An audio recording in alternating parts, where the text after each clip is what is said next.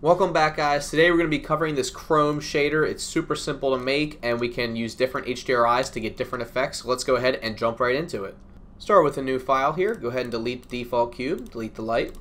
Let's go into our render properties, click cycles, GPU. We're going to turn off our denoising here. We're going to give ourselves 128 samples. We'll keep the dimensions where they're at.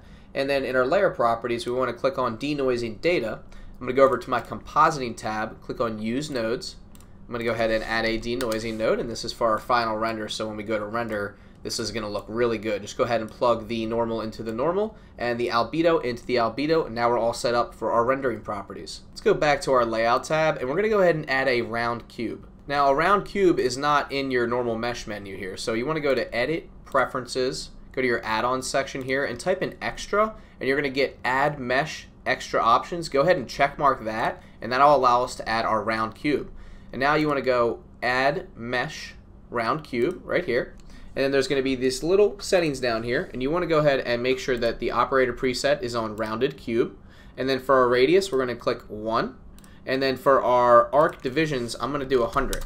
You guys can do less than that. My computer can handle 100 subdivisions, so that's what I went ahead and put in there. And then we're going to right click, Shade Smooth. And then we're going to go over to our Normals tab right here and click Auto Smooth. So now we're going to have this nice, smooth, perfect sphere. Now using numpad 0, I'm going to snap back to my camera view and we're going to go ahead and add an HDRI in. So right here in your world settings where it says color, you click on that little dot and then you want to click on environment texture. Now I'm going to go ahead and select my favorite HDRI that I've been using lately, Sunrise. And you guys can get this off of Polyhaven, which I will link in the description. Now in your viewport at the top right here, make sure you're in rendered preview so you can see what's going on and you can see our HDRI here. Now, literally all we have to do is go ahead and add our shader and then make a few tweaks to render. Click on our sphere, go to our Materials tab, click on a new material, and we're going to make sure this is pure white up here. Bring our metallic all the way up, and then bring our roughness all the way down. And just like that, we have a nice Chrome shader. Super simple, don't have to get into any nodes. That's it. And now we're going to go ahead and adjust some more settings before our render. Go ahead and click on your camera here, and we're going to add some depth of field to this, so I'm going to check the depth of field box. And with our eyedropper tool, I'm going to select the round cube. And I'm going to go ahead and give us a f-stop of 0.3. And that looks really good. So we have that nice blurred background, but we're still focused on our sphere here. And the last thing I want to do is just find a really nice camera angle. And to do that, I'm going to go ahead and add an empty into our scene here. I'm going to scale it up a little bit. And then I'm going to actually shift-click the camera and parent the camera to the empty. So now what I can do is I can actually go to my empty and I can adjust my rotation of my empty to find the perfect angle. And I think that looks pretty good there. And what I'm going to do is pop up in my empty hierarchy here, click on my camera again. I'm going to give my camera a rotation of 90 degrees, and then I'm just going to bring it down on the z-axis so we get something like this. And again, we can go back to our empty and adjust the rotation to our liking.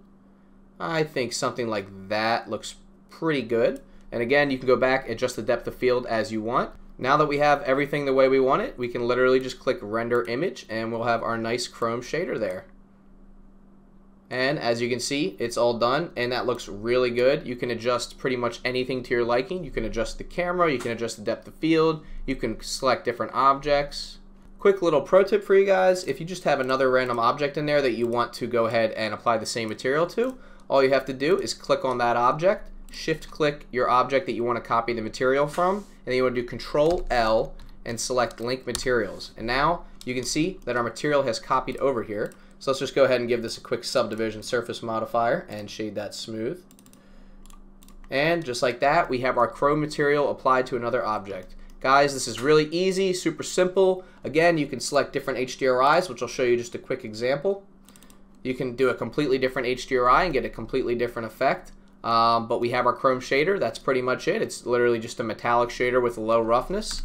And that's pretty much it, guys. So if you enjoyed this tutorial, go ahead and drop a comment down below. Let me know what you thought. Let me know what you want to see next. I'd be more than happy to cover more basic stuff like this that's super simple for anybody to do. And I will link all of the material assets and the HDRIs below. Thank you guys so much for watching and have a great day. See you in the next tutorial.